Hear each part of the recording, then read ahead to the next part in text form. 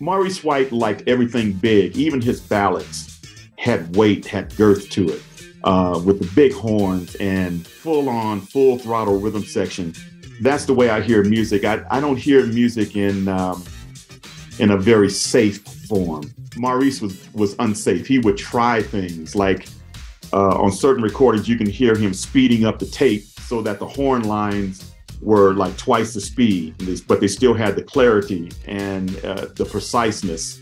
You never heard that on record before. I mean, he would try things, man, that deemed that he was always in an experimental platform to just stretch the music to the nth degree. Quincy Jones, same thing. There was no one that would not show up at a Quincy Jones session. He had everybody's number. If he needed a particular thing, he could call on somebody and they would be at the studio in an instant because he's Quincy. He's the godfather. Two of the greatest. I'm glad I had a chance to work with them extensively.